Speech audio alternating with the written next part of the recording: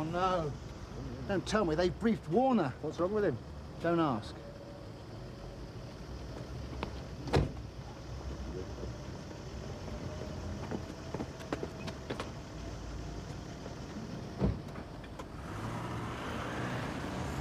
£3. Hi. Hold these. Oh, so you got that I haven't? Tell you later. I just might hold you to that. I'm glad the Crown Prosecution's got a job for you, lads, because I think we've got a couple of hours to kill. There's an adjourned sentence and a trial on before us. Trial's not happening. Someone's leaned on the defendant. He's going to plead. Well, I wish someone would lean on our Mr. Jameson, then we could all go home. He'd get credit, though, wouldn't he? What? Mr. Jameson. If he goes guilty, the judge won't come down on him so hard. Fancy a fight to the death, do you, Stephen? Just want to see him sweat. He knew I'd got some. What's that? Exhibit A? Sticky labels for counsel. He can't seem to function unless he's got them to mark up his debts. That's Exhibit A. Can't believe it's someone's face. For the ID parade, is it, sir? I am the ID parade constable, Edward James Wren.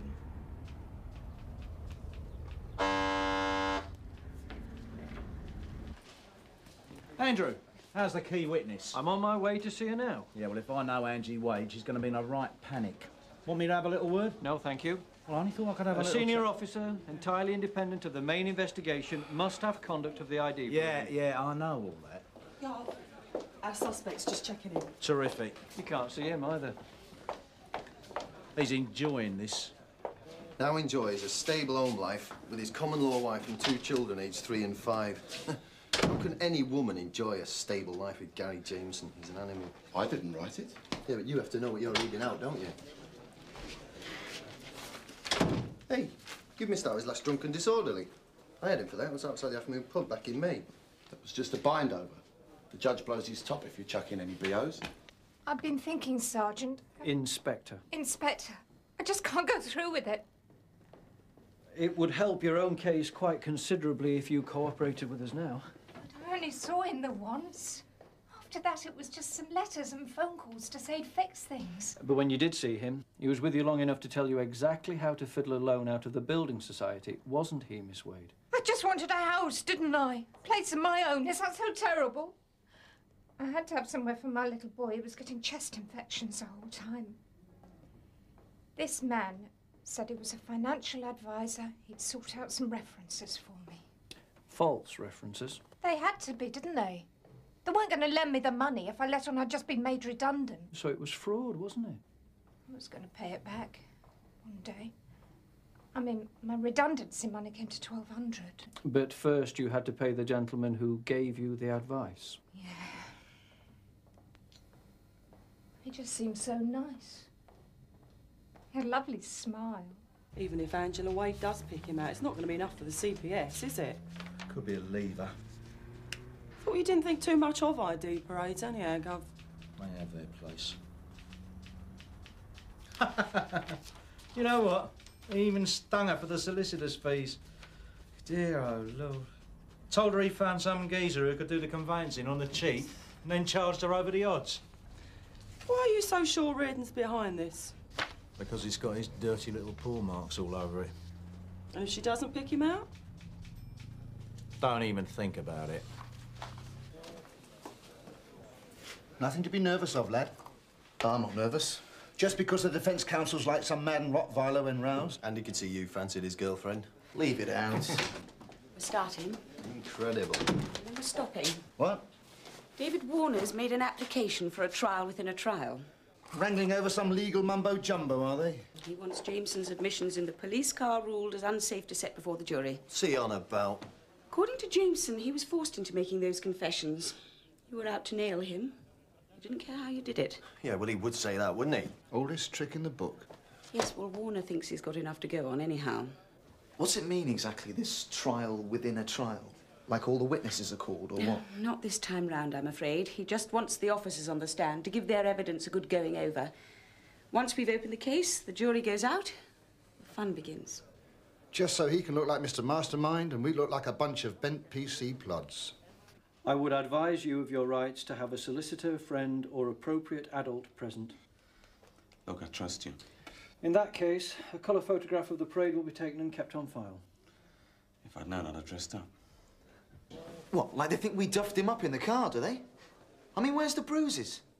Did he have any bruises on him, Sarge? Wasn't a mark, was there, when he got to you? I have to say it was very carefully done. What? PC 363 Loxton. Shut up, will you, Phil? But are you saying, Sarge, that He's you kidding you, OK? So just shut up.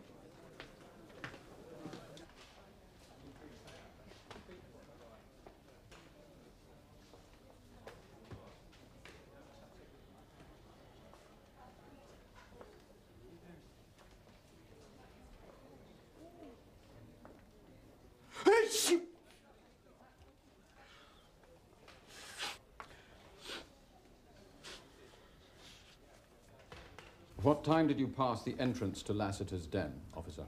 At approximately 10:45. Tell the court what you saw. As we turned the corner into Armitage Street, I saw a disturbance taking place in the entrance to Lassiter's den. I stopped the car. I saw the defendant with his hands around a man's neck, and he was smashing his head against the door pillar. The man fell to the ground, and the defendant then kicked him several times to the body. He then looked in our direction and started to run off. And what happened then? I attended to the injured man while PC Loxton gave chase. Just tell them what happened, that's all it takes. I seem to have lost He seemed to have lost consciousness. Was it raining that night? There was a slight drizzle. Slight drizzle. Did it affect visibility? Hardly at all. And would you say that Armitage Street was well lit, officer? The street lamps provide an adequate source of illumination. Yes. Now, in your statement, you described the assailant as tall, late 20s, with greased back hair and wearing a blue ski jacket. Yes, Your Honour. You could distinguish his greased back hair from that distance, could you? Yes. Or was it afterwards? After you had spotted my client in the crowd gathering round the complainant and knew him to have a record? Was that not what identified him to you, officer, his past record? No, Your Honour. Well, you did know Mr. Jameson, however. I knew him. Yes, you had in fact attempted to arrest him some weeks before the alleged assault at the Half Moon pub, when he was outside on the pavement minding his own business. He wasn't minding his own business. He was urinating in a public place. Yes. He was not quite on a par with a malicious wounding, however. He was committing an offence. Yeah, I think we've established at any rate that you knew Mr. Jameson, officer. What I'm suggesting... I know what you're suggesting.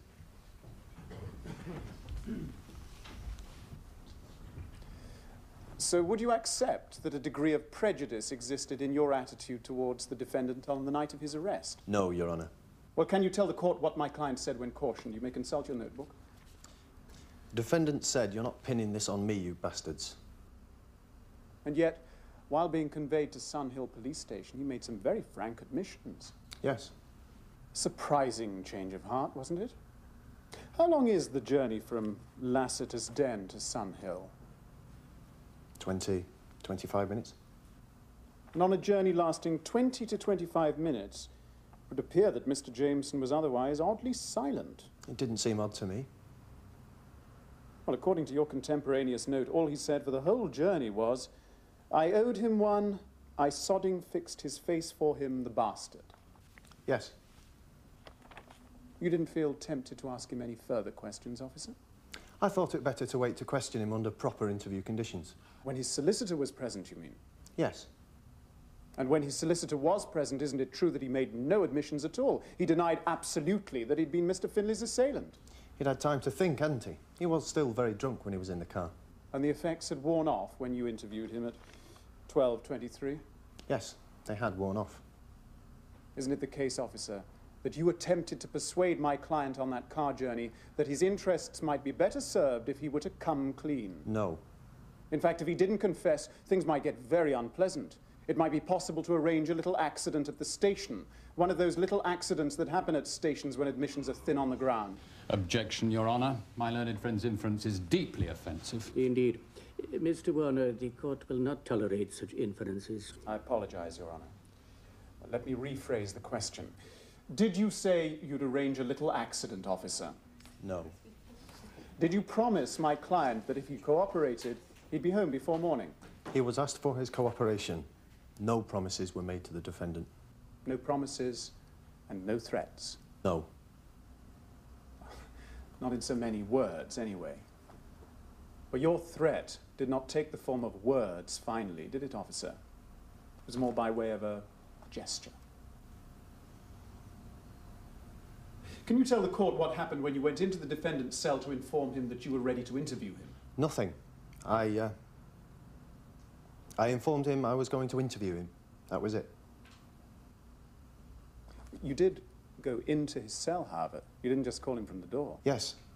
No, yes, I went in. I really can't remember. Perhaps I can jog your memory, P.C. Loxton. Right, let's do a little exploratory surgery, shall we? What? I'm going to give you an exercise in sharp interview technique. Just don't cut any arteries, Gov. We ought to end up like the lads at court. Don't we? Sergeant Peters just rang in. Jameson saying he was done over. They're having a trial within a trial. Oh, no. We won't be doing any of that. Hey, Gov, why doesn't Reardon want to breathe? Because he trusts us, Viv. Great thing. It's trust that makes the world go round. Isn't it, Mr. Reardon? So, you knew Mr. Jameson? Yes, Your Honour. And knowing him in the police sense of the word, you leapt to the conclusion that he was the assailant? I saw him climbing all over him, Mr. Finlay. Despite being behind your brother officer, P.C. Loxton, you got a clear view, did you? I was behind and to the right. So nothing blocked that view, did it? No, Your Honour. Not a taxi, waiting for a fare? Not that I remember, Your Honour. No. Well, now, you've already marked on the defence plan of the area where you were when you got your first clear view of the defendant. Can you look again at that mark on the plan? You agree that that was where you were? Roughly. Oh, roughly, of course. And the second cross identifies the spot where the attack was taking place, is that right? Yes, Your Honour.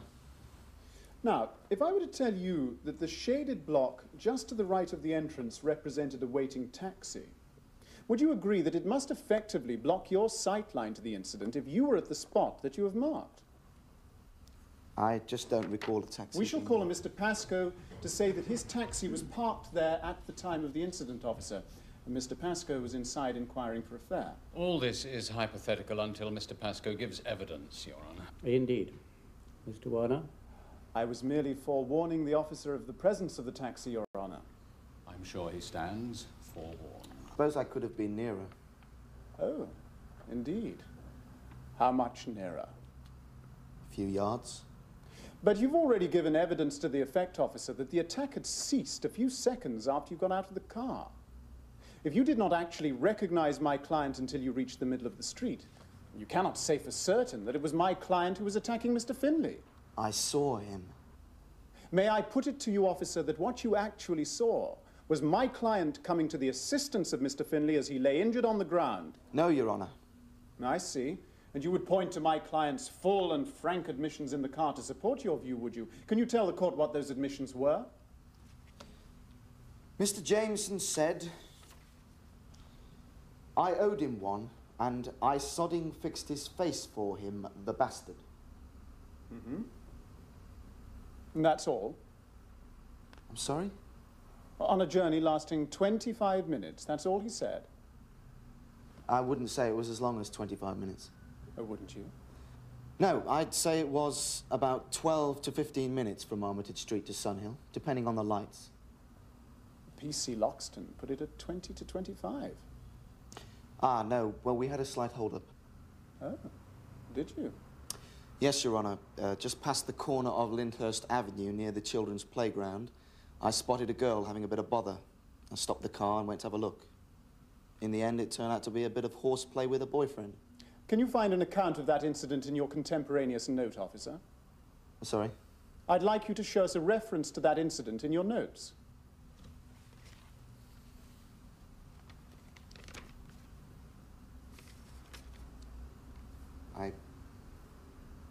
Yes? I don't seem to have a note of it. I see. Just didn't seem relevant.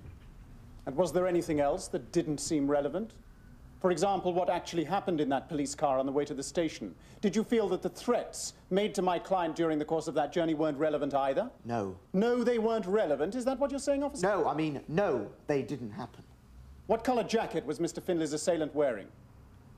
Mr. Finley's assailant, what colour jacket was he wearing? Grey, Your Honour. You're sure about that? Quite sure. Thank you, officer. That's very helpful. No more questions. I mean, we've had a positive identification of you, Eddie. Very positive identification. So do yourself a favour. Get yourself a brief. I mean, it's got to be worth a couple of 100 packets of those things in the long run. Let's face it was a bit of a mistake, wasn't it? Helping Angie Waite to con her local building society out of a loan. You got a bit too close to her with that 100-watt smile of yours. What was it? Getting a bit desperate? Losing your touch?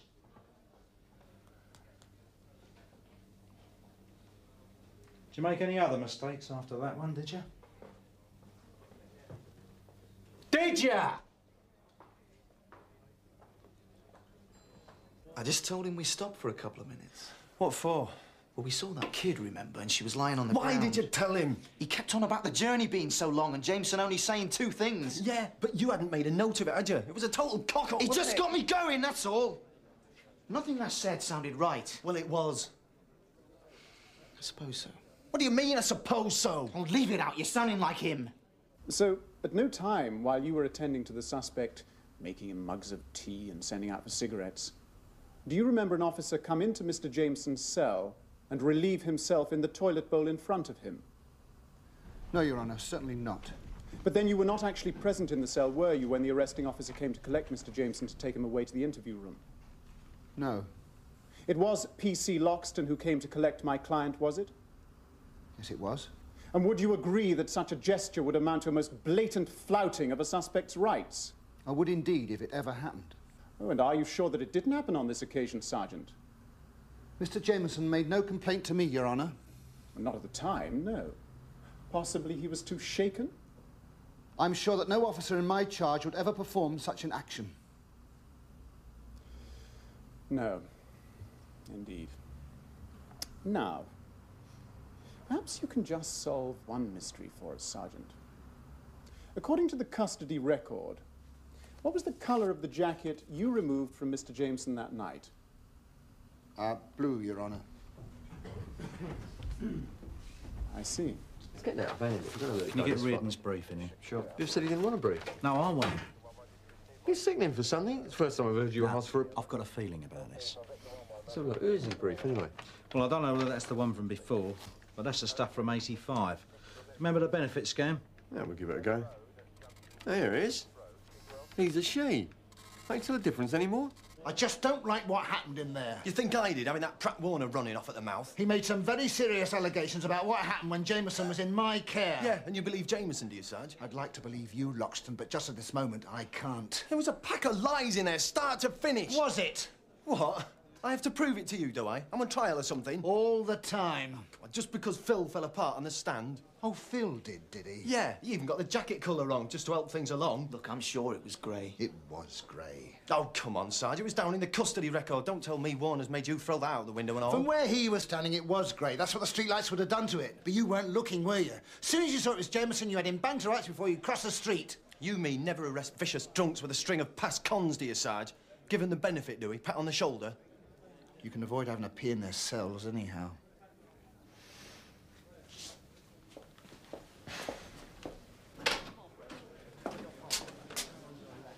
The judge has thrown it out.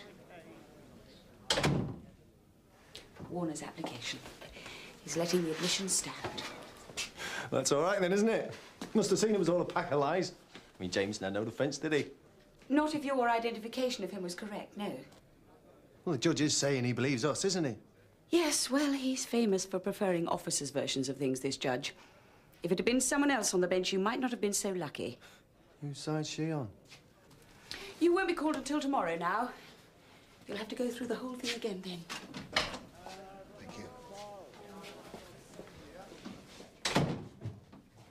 Oh, well, at least it'll be for real. It was for real just now. Right, Eddie. Your brief's on the way. What? We like to do things properly at Sunhill. Wouldn't want to deny you the benefit of her sound advice. I don't want her. She should be here any minute. I want the interview to continue. Best to hang on. It's my right to be interviewed. Ready to talk now, are you? Yeah. Right. Set her rolling.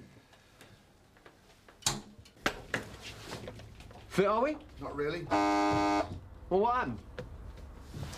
Excuse me. Yes, ma'am, can I help you? I'm Elizabeth Saunders. Yes? Mr. Reardon's solicitor. Oh, yes, I'm with you now. He's in the interview room right now. I'm surprised he sent for us. We haven't heard from him for ages. We thought he must have gone to someone else. January 89, in fact. Oh, no, hang on. That was just something we did for a friend of his. Somebody Wade. Wade? Spot of conveyancing. Really? At the conclusion of your last interview, you didn't seem to have anything to say. Now, I asked you about your connection with Miss Angela Wade. Miss Wade has identified you as the man who helped her in a fraudulent mortgage application. We now believe that you are the man behind several other fraudulent mortgage applications. Sorry? I can't hear you, Mr. Reardon. Can you speak up, Mr. Don't hit me! No, leave it! Don't hit me! Don't hit me, Burnside! Suspect began beating his head on table and against the wall, causing an abrasion to left side of face and a cut to nose. Right, do it. I'm now terminating the interview with Edward James Reardon. Look, I just don't see the problem. Don't you? There was a load of mudslinging in there. And some of it stuck. Doesn't matter, does it, Sarge, about the poor sod with 3 cracked ribs and a face they never sewed back together. He doesn't come into this, does he? No, he doesn't. Don't worry, pal. Not what it looks. Never is.